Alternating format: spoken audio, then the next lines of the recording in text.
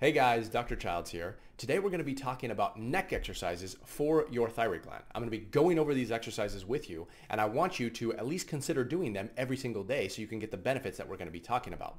When it comes to exercising your neck for your thyroid gland, we're not doing anything specific to the thyroid gland itself, but what we're doing is we're improving the anatomy and the physiology around the thyroid gland to improve the function of the thyroid gland in an indirect way.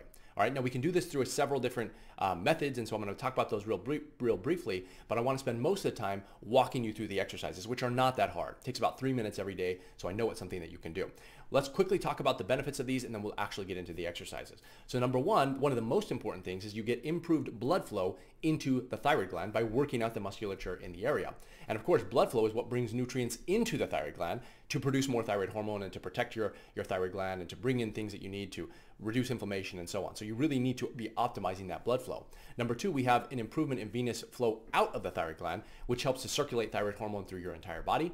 Number three, we have improved lymphatic flow out of the thyroid gland, and the lymphatic system is removing the waste from your thyroid gland that your body doesn't really want or need those things in there anymore. So the lymphatic system removes them. And then we have these exercises can bring a balance to your neck. And by balancing the muscles of the front side of the neck as well as the back side, you may help with things like headaches, trigger points, and even neck pain. So we have a lot of benefits that you can get by doing these exercises. So let's talk about these exercises. I'll actually walk you through them. So real briefly, this is how you would do it every single day. There are 6 exercises here that I would like you to do, or at least consider doing, and you're going to do them for about 30 seconds each. So it's about 30 seconds times 6 exercises, 3 minutes every day, piece of cake, right? It doesn't take a lot of time. And once you watch this a couple times, it'll be ingrained in your memory and you'll be able to do it. So let's talk about these. I have 6 of them. I've named them. You don't really have to go over. You don't have to remember these names. It's just for me to help remember, to remind you how to do them. So the first exercise, we have the up down, right? And this is very simple, very easy to do. But as you do this, I want you to think about your neck staying pretty as still as it can, okay? So as you do this, you're going to look up and then you're going to look straight down. But as you come down, I want you to kind of keep your chin close to your neck. So like so, okay? So you go about that speed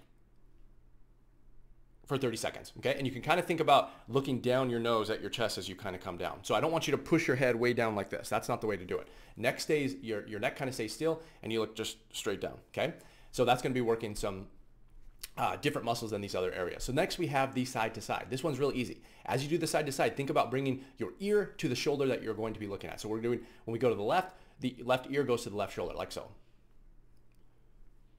Okay, left and right, real easy. 30 seconds on this one. Next we have your shake your head no. Really easy to do, right? You're just shaking your head no. So keep your neck still and then you just look back and forth. Okay, very easy. You do that for 30 seconds. Then we have the forward head pulse. Now this one gets these next two are a little bit tricky, but still not very hard. So what we're gonna be doing is we're gonna be sliding our head forward and backward. So keep the neck still, slide back and forth.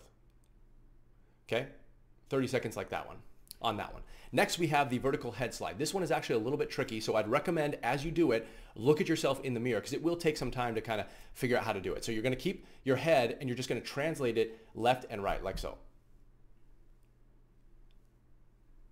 Okay, it's gonna take some practice to get that one. It took me a long time and I'm not very good at it either. But as you look at yourself in the mirror, it'll become a little bit easier.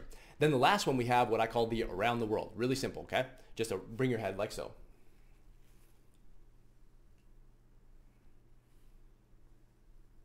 Okay, and 30 seconds like that.